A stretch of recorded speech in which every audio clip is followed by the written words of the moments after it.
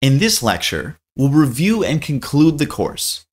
We'll review some of the technical ideas behind machine learning safety by way of 3 pillars. Here are the 3 pillars of machine learning safety research.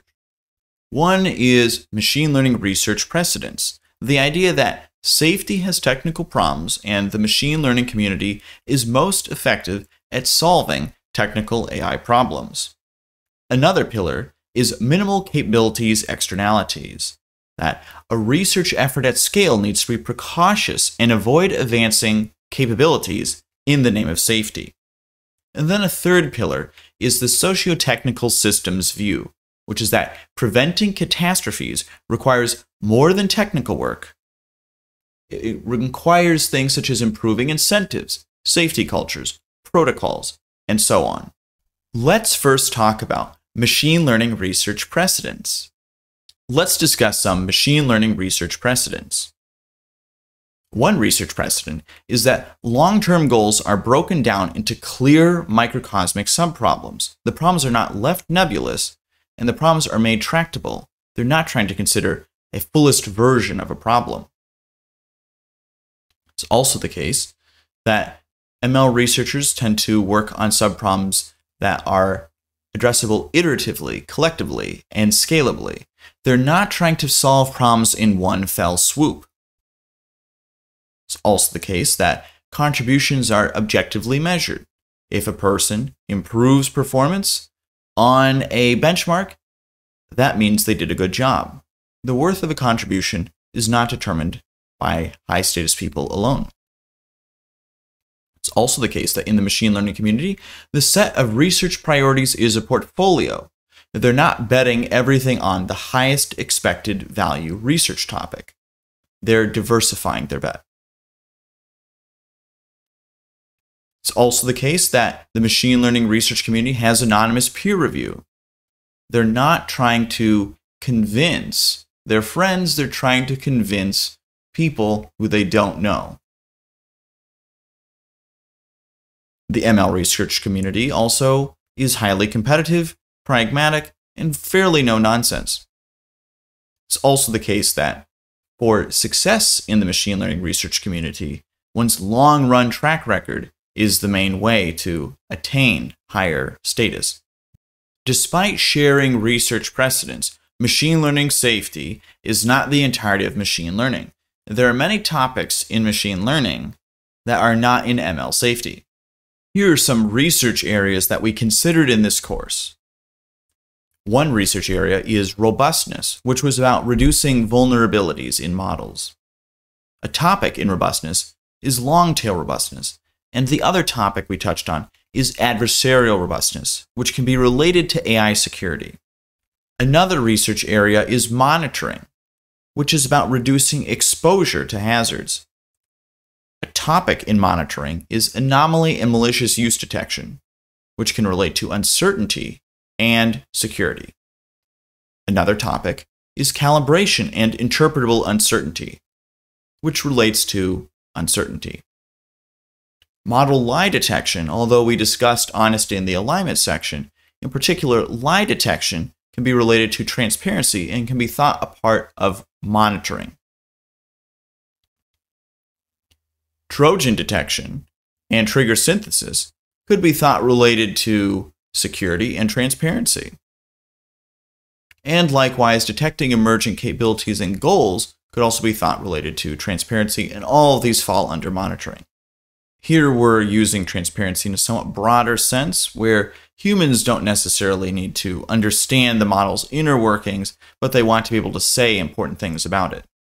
Other research areas include alignment and systemic safety. In the case of alignment, the goal was to reduce the prevalence and severity of inherent model hazards. While we covered Trojans in the monitoring section, technically, if one were to remove Trojans from models, this could be considered part of alignment. Honesty is part of alignment, and that can be related to machine ethics, likewise for power aversion and moral decision-making and value clarification. Systemic safety is another research area, which has the topics of machine learning for improving decision making and machine learning for cyber defense, and cooperative AI. Another pillar of machine learning safety research is minimal capabilities externalities, which you might recall that safety metrics and general capabilities are often measurably intertwined. And so decreasing risks by improving a safety metric by increasing other risks, such as improving general capabilities, is not a good strategy for improving safety. Consequently, to ensure that research does not result in vanilla general capabilities research, we advise that safety research improve the balance between safety and capabilities and create little to no general capabilities externalities. Recall that a current blind spot of much safety discussion omits nonlinear causality.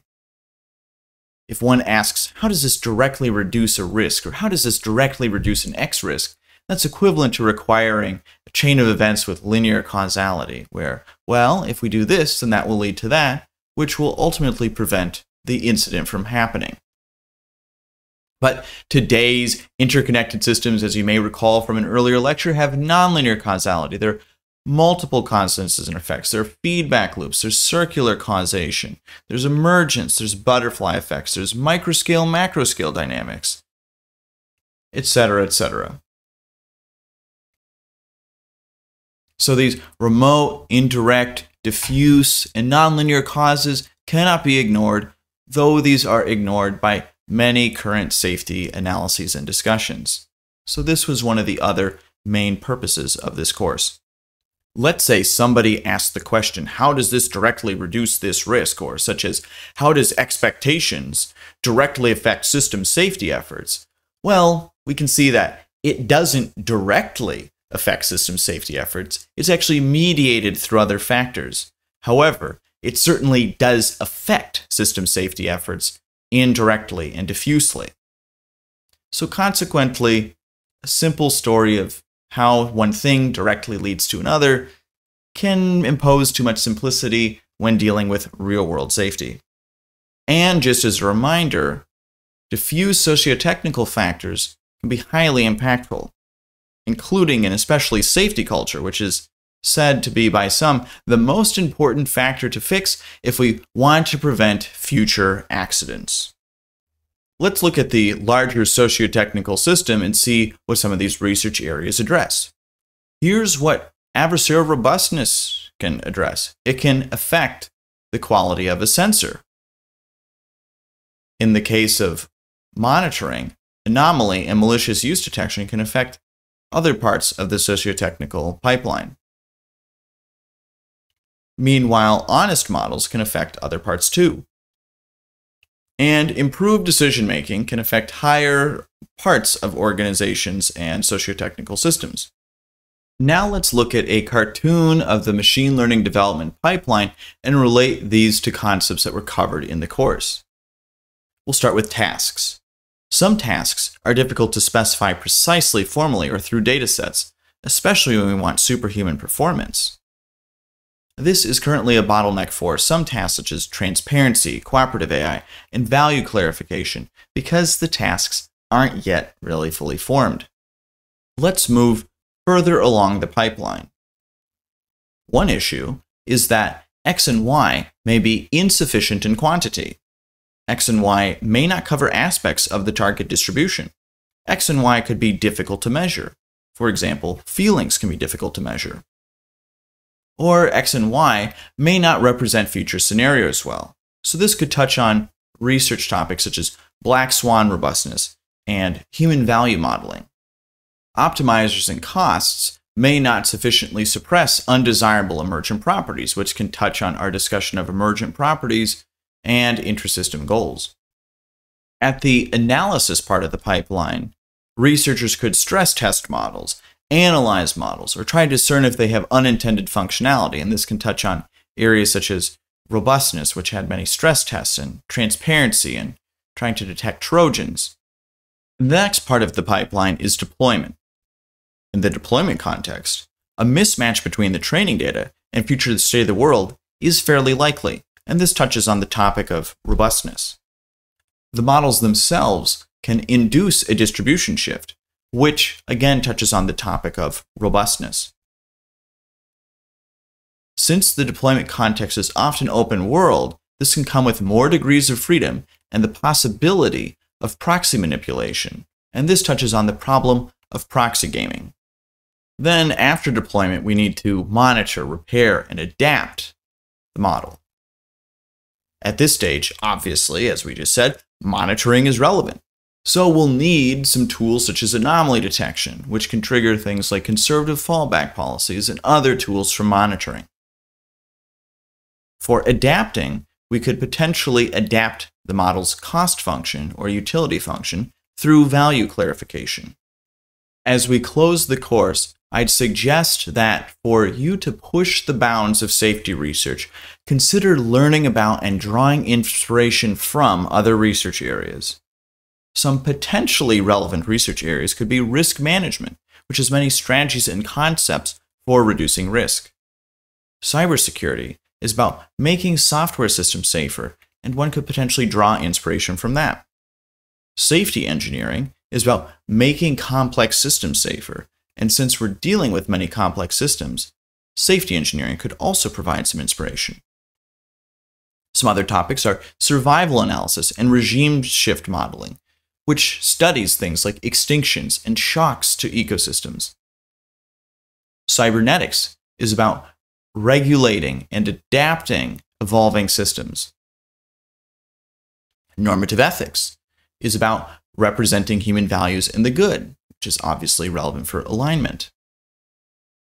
Economics is about incentivizing desirable outcomes of agents that themselves may be fairly self-interested. Law is about creating constraints against undesirable outcomes. That could also give some potential ideas in how to create models that don't perform undesirable behavior. Sociobiology is about understanding how evolutionary processes can distort many agents' behaviors in more egoistical or power-seeking or selfish directions. Political science could be useful for understanding AI governance and deployment and give inspiration when thinking about issues in systemic safety. In closing, in this course, we discussed how contemporary risk management can be used to characterize risk and how to analyze existential risks. We discussed how ongoing research directions can help make machine learning systems safer, and we discussed some pillars of a pragmatic research paradigm toward creating safer ML systems. So what there's left to do is for you to go do technical research and keep up to date. Thank you.